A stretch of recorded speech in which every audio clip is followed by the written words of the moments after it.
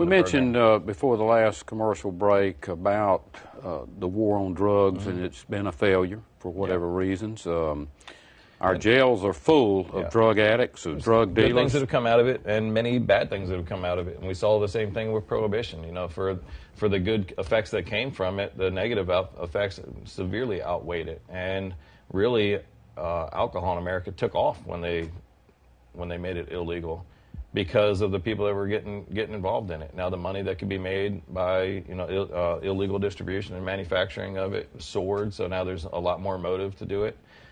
With the price of with drugs that are illegal, there's just so much profit to be made that there's huge incentives not only for people in our own country to get involved in the manufacturing and distribution of it, but other countries. I mean, it's a multi-billion-dollar industry. Are there any gateway drugs really for opiates, or do you just start with? I mean, marijuana's not a gateway drug. Well, right? And there's arguments to be made that it is and it isn't. I say that it is, because I look at addiction as a behavioral thing, and this is why I say it's a gateway drug. Maybe not because of the chemical hooks in it, but say you're a 16-year-old child, you've heard all your life that marijuana is terrible and it's going to kill you and destroy your whole life, and stay away from it. And then you experiment and you try it once, and you see that it doesn't destroy your life the first time.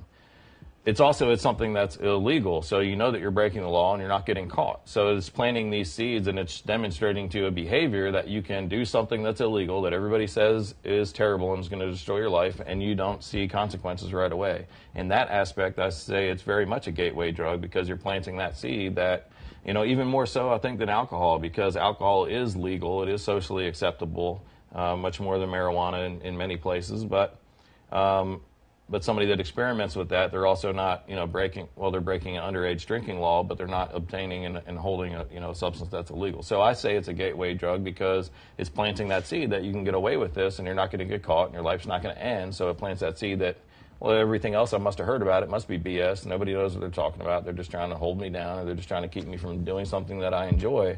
So in that, it plants that seed for that behavior that it is something that you can get away with. And now, going from never touching a drug to putting a heroin needle in your arm, or taking a pill that somebody hands you that you're not really sure what it is, that's an enormous leap.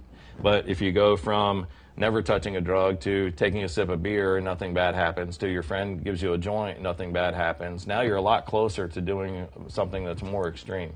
You're kind of walking that line. So I say it's a gateway drug for that. Not because of chemical hooks in the brain or anything, but behaviorally, I say that it certainly is. They've legalized marijuana in Colorado. Have you studied the effects of that, negative and positive? Yeah, so there's two different approaches. So Washington and Colorado both have. They've taken two different approaches. One is legalization. Colorado's gone legalization route. The other is decriminalization. So it's really two different approaches to a similar end in mind.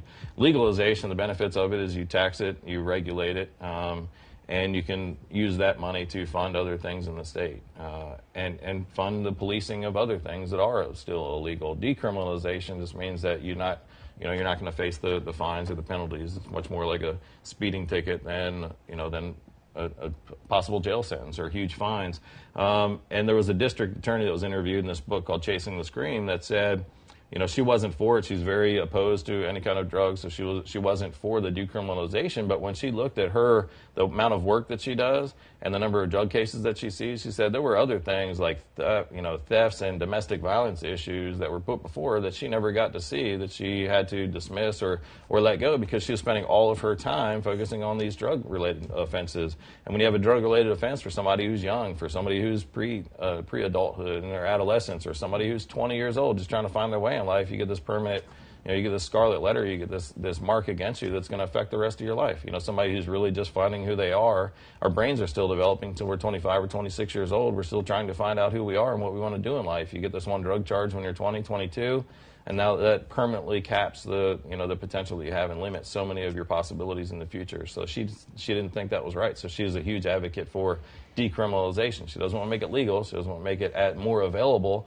but decriminalization of it has many positive effects. And then Colorado went the other route, and they legalized the marijuana so they could tax it and they could regulate it. And they've had, everybody thought that marijuana use was going to skyrocket and go, but it doesn't. It didn't. It didn't skyrocket. I mean, there's a lot more people using it casually now, but they're not all just becoming addicts and sitting around their house smoking weed all the time. Just like not everybody in the world sits around and drinks alcohol from the time they wake up till they go to bed. And it's available, it's accessible everywhere. But some are doing that that's right. regardless. And there's some people that do smoke marijuana like that all the time. But just by making it available, and that's come back to my position on it, it's a behavioral thing. Just we got to look at the pain. We got to look at the reason that somebody's trying to escape.